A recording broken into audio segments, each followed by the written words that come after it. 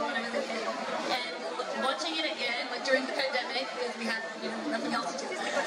Watching it again as a grown-up, I could see it was not as black and white as I remembered from my childhood, and the nuance and the evolution of your characters, which I love actually that you're both here today because your characters have this thing in common that you both choose to be good guys, and you don't, it's not like this burden like it is on Buffy and Angel, and your character having to go through all of these trials every time, and they always like choose to be where they are. It's not something that's imposed on them, and I love that.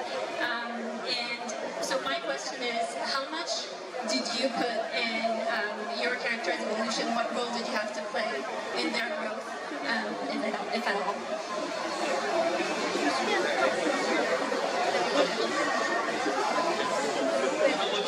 How much did you get to choose in the evolution of your character? How much were you choosing that?